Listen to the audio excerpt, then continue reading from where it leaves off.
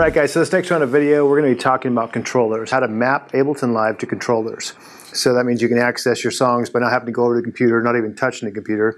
You can just access songs by keyboard controllers or foot switch controllers like the one I have on the floor. So what we're going to do is we're going to show you how to map those to either map it per song, or you can actually just have, like on a foot pedal, you can have up and down bank and then one to press play on. So like this is a line 6 FBV. The reason I got this one is because I use it, and that's what I play live is line 6, and it's also USB. So it's actually a MIDI controller, but it goes right in your USB. So I can actually just plug the USB in here, plug it in my computer, and then I don't got to get any MIDI cables. These FBVs, you can use any MIDI controller, any foot switch MIDI controller will work. MIDI controller. I have this one because I use line 6 for guitar live, and it's USB and MIDI.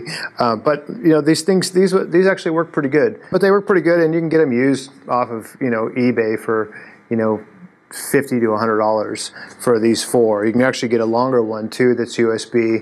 You want to get the USB one. It'd be the Mark II, and it would be and I think it gives you like 8 different switches on it. So that's something to look into. This first video is going to be focused on foot pedal controllers. I have a lot of people asking, I want to be able to control by foot. I don't want to have a keyboard by me, blah, blah, blah, and this is a lot easier. So the first video we're going to concentrate on foot pedal controllers. Second video we're going to move over to keyboard controllers, but they're all set up the exact same way. One thing about the foot pedal controllers is most unlikely if you're going off of a guitar pedal, foot pedal controller, or you're going off of something else, they're going to have a piece of software for the foot pedal controller, and you have to go and set that up first. Like here's the line 6 software, and you can download it off their website. It's just look up, if you got this one, you would look up line 6 FBV controller, download, and it'll take you to the link. You have to make a line 6 account and then download it. I believe I still have the page open. Yeah, so like right here, download it right here. And it looks like this. And so when you get this, what you'll want to do is you make sure that these settings right here, and you plug it in, that this is set on, and this is probably the same with probably most of your foot pedal controllers. You're going to have to open a piece of software like this because they'll do different functions, and you're going to want to take MIDI controls, so MIDI CC, MIDI command control on each pedal. So I have 4 buttons, and each of those I have this set to MIDI CC. So your software is probably going to set up different, but that's what you want to do. And then when you come over here on this one, at least, you have different functions like single, trigger, and single, trigger, and momentary. Like a single, if I have it on single, if I press it and take my finger or take my foot off it, then it's going to stop doing whatever function it is. So I want momentary. So when I press it, it just keeps that going. You just kind of play with your software and see what they call it. One of these modes is going to be you have to hold the button down the whole time for it to maybe play a song. When you take your foot off it, it's going to stop playing that song. So for line 6, of course, it's momentary, and that if I press it, it'll keep playing the song. If I go up and down, it'll go up and down without keep going. But that's just something you have to play with when you get the controller, what they call it.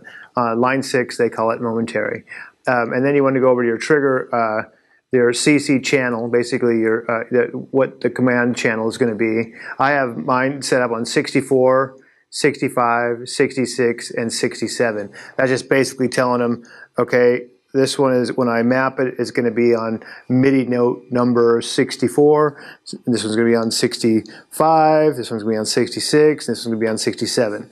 And I really don't care because I'm not actually going to need that number after I get this part done. But then the value, you want it to be, the top, which on line 6 is 127.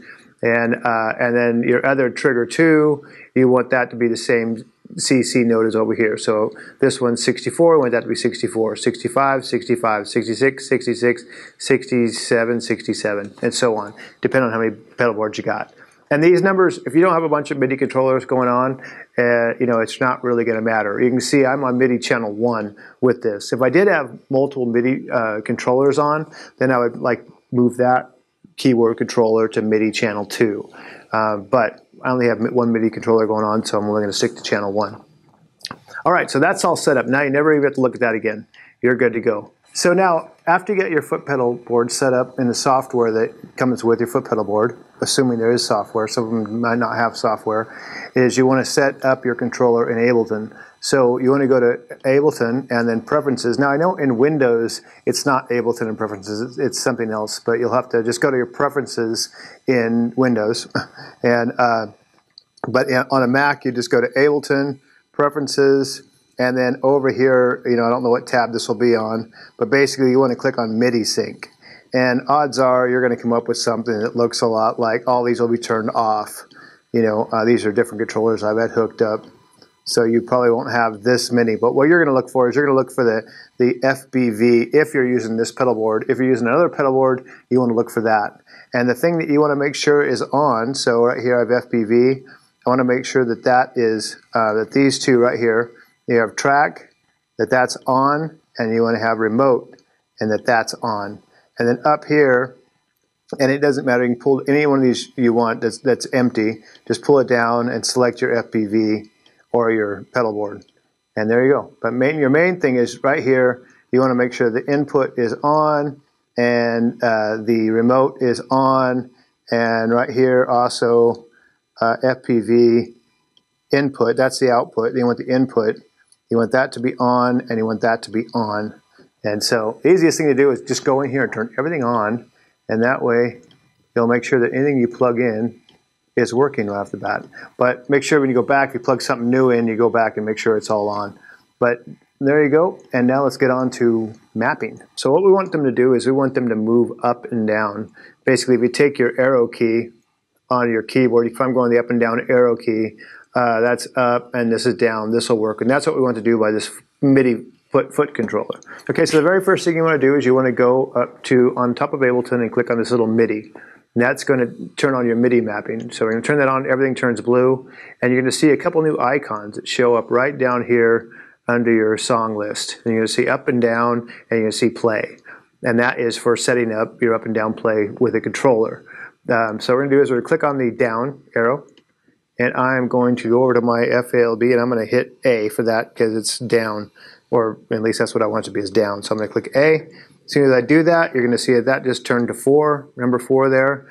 And why it turned 4, I have no idea, but you know, I think it's probably 64. And then I'm going to go over here to the up, and I'm going to click on that, and I want this one to be up. So I'm going to click on that. That just turned to 6. So I must have that set on 6, and I want this little play button right here. I'm going to click on that, and I'm going to have that be my little B button. That'll be my play button, all right? And then just for shits and giggles, I'm going to make D stop. So I'm going to go all the way up here, and I'm going to click on stop, and I'm going to click D. All right? So there, we've all mapped everything we need to do. I'm going to cancel out of that, and now if I go click the C button on my foot, I'm going up. If I click the A button, I'm going down. If I click the B button, I'm on Crazy in Love. I'm going to click the B button. It's going to start playing that, and it's going to jump to the next song, but it's not playing the next song. But if I had to click on here to click, but here comes Crazy in Love.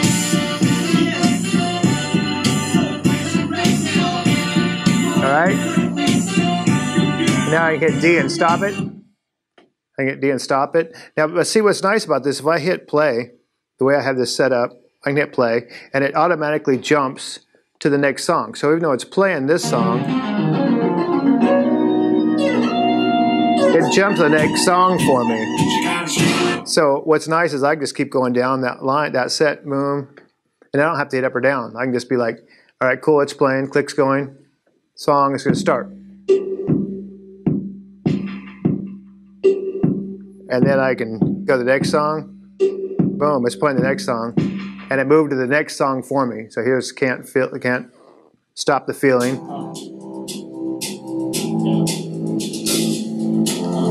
know what I mean? So it just keeps going like that. So now I have my controller set up, stop it.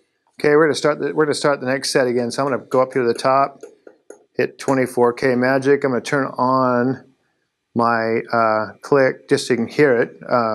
I don't have it routed to my headphones. I just have it right out the mains. So as soon as I hit it, you hear the click. So all right, so we're going to start that by hitting the channel one, that B that I mapped to play. And it jumped to the next song, ready to go. It's not going to play that until I hit the B again. But there's 24K Magic, ready to go. Okay, we're done with that song. The song is stopped. And see, it don't start playing the next song now until I hit the B again. And then it'll jump to the next song after that. So that next song's ready to go. I can just keep going. Okay, there's the next song. 4. And boom, here's the next song. Intro, 2, 3, 4. Yeah. The next song. Intro, 2, 3, 4. Now when it gets to the end of the song, it's just going to stop. It won't keep playing. It'll just stop, and it just. But because you hit this switch, and when I mapped it, I mapped the play button here. Whoops, so we can delete that. I mapped the play button here, which automatically makes it jump to the next song. If I was to map that play button up here, it would just play that song, and you have to go over here and manually hit the next button. But if I map it here, it goes to the next song. So I'm gonna map that again. So because I took it off there, there you go, mapped, and then I unmap. So that's all you got to do to map. You just click map, map what you want. You can see these are already mapped: 4, 6, 5, and 7. And I unmap, and now I'm ready to go. I can go up and down. And if I click play, it plays that song that I'm highlighted and jumps to the next song, all ready for me to hit play again when that song ends. Intro, breakdown, 3, 4.